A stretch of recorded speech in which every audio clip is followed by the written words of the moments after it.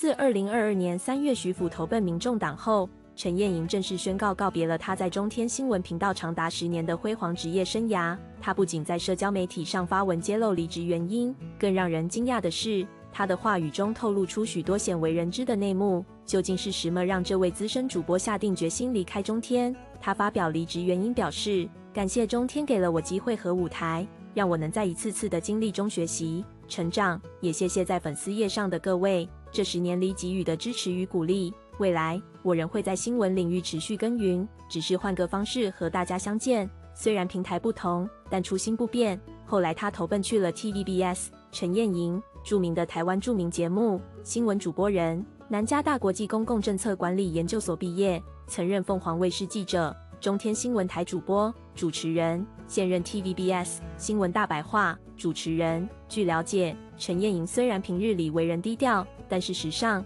她的家世背景还是相当惊人的。这事还要从2021年新冠疫苗仪式开始说起。2021年时，陈諺瑩才呛声说好的疫苗呢？几日后便承认了自己其实早已打了 AZ 疫苗，一时之间引发外界诸多不满。陈諺瑩后来还在自己的社交媒体发文道歉，坦诚先打了疫苗，诚挚地向关心我的朋友们表达内心歉意。但他也强调，不论政府规定合理与否，会酸政府一波。为何一位主播能抢先施打疫苗呢？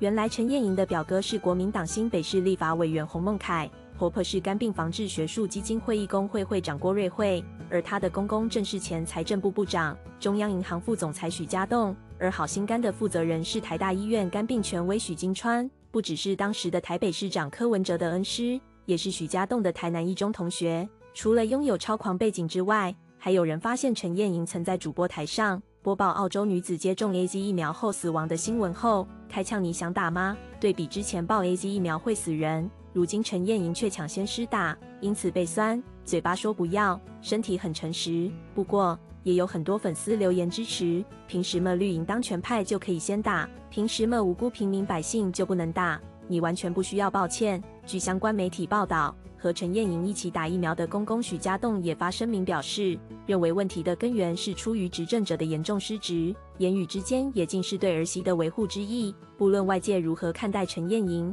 但她的婚姻生活始终是令人羡慕不已的。2020年，主播陈諺瑩嫁给了许家长公子许志瑞，肝病防治学术基金会还特别发新闻稿，感谢新人的结婚礼金逾140万元，全数捐赠于好心肝基金会，公益善举传为佳话。当初陈諺瑩与老公交往半年就决定闪婚，她笑说两人是经由相亲认识。我以前说我最不能接受相亲，觉得没结婚也没关系。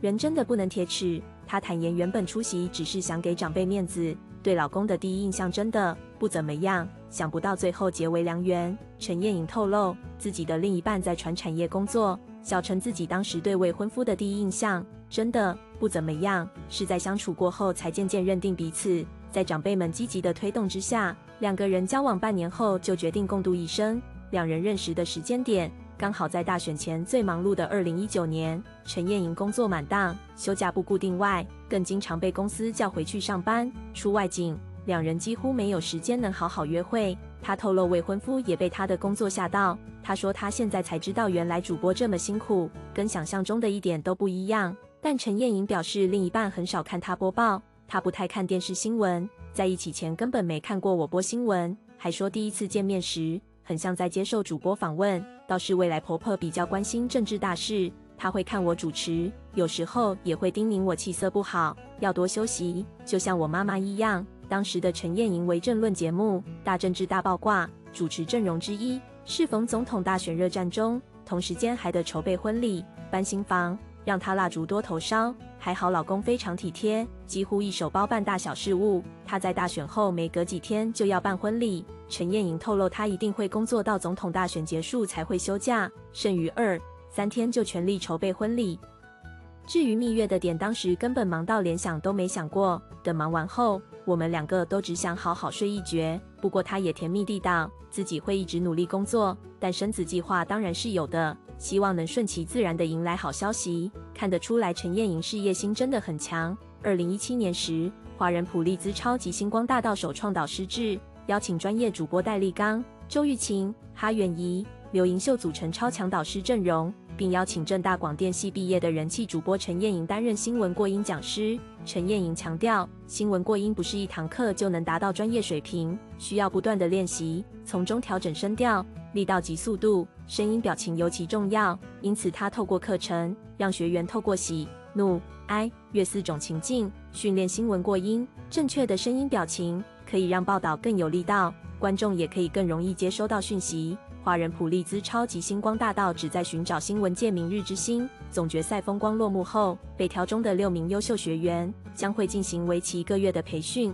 讲师之一的中天主播陈諺瑩直呼，能有培训很好，很幸运耶。想起自己当初参加电视台招考，他一路过关斩将，从1000位报考者中脱颖而出，成为5位正式录取者之一。陈諺瑩提及，自己当初上班第1天直接上阵采访，但因为自己经验不足，被骂得狗血淋头，初期更时常被临时交办不可能的任务。有一次长官交办要找出某政治人物的女友，当时只知道的点在一家医院，其他什么都不知道。眼看截稿时间在即，他只能地毯式搜索，努力找出蛛丝马迹。陈諺瑩表示，他刚入行时给自己非常大的压力，一度陷入低潮。我每天中午只能吃1颗半的水煎包，吃2颗就会想吐。起初的1个半月，他眼睛睁开就是看新闻，除了工作以外，没有约会、聚餐等私生活，几乎24小时都在看新闻，从中汲取经验，找出适合自己的采访方式，之后才逐渐步上轨道。不知不觉间，踏入新闻圈已超过10年。陈諺瑩还分享过去的采访经验，他回想88风灾时，南下高雄采访，却因对外联络道路中断，只能徒步翻过一整个山头，甚至坐在怪手的勺子里度过漫漫泥流。而当地居民看他个头小，却勇敢冲锋陷阵，都主动帮忙，让他们搭便车。事后还询问他可不可以当他女朋友，让他受宠若惊。如今的陈諺瑩自中天新闻转型网络后，人气依然强势。他在晨报时段、个人节目、赢家观点及周末的前进战略高地都很活跃。陈諺瑩平时也会接地气分享日常，过年时就曾 PO 出她成为鸡蛋富翁的趣味画面。拥有少女般外形的她，后来还分享了崩溃日常。陈諺瑩前段时间分享出一张自己戴口罩撑遮阳伞的照片，写出她的搞笑崩溃日常。有些事真的就是等你遇到就知道了。我承认我以前曾经说过大热天撑伞的人很俗，只怪当时年纪小，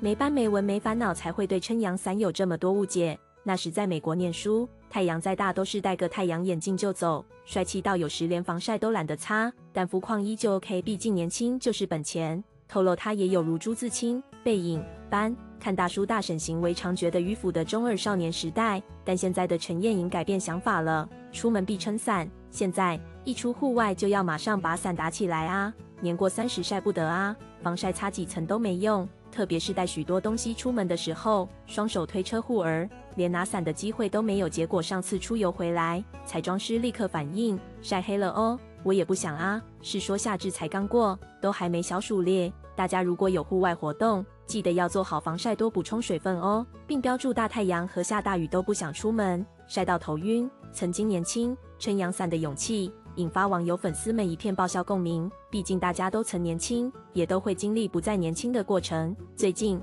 陈諺瑩接手了前同事徐甫的工作，开始主持周6晚间的主要新闻节目《前进战略高地》。他坦言，这份新工作带来了相当大的压力，直言每次做节目都像是在准备周考，他需要24小时不间断地关注 BBC、CNN、华盛顿邮报、路透社等外媒的最新消息，担心漏掉任何重要信息。由此可见，他对自己要做的节目态度非常认真负责。